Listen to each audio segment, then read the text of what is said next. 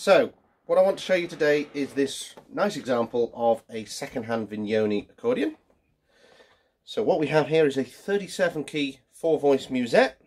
It's a non-casotto, so it's not too heavy.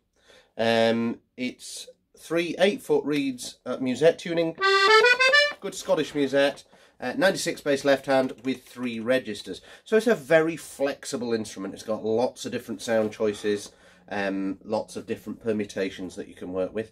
The reeds are Tipo Mano, or hand finished reeds. The balance between the hands is really good. It's really good for playing your sort of your musette Scottish sort of music. So just to give you an idea, you just heard something played quite lightly. Let's try something a little bit full musette.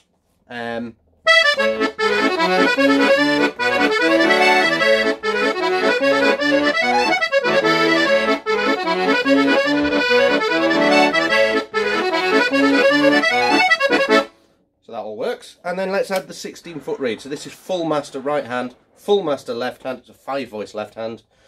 So let's have this.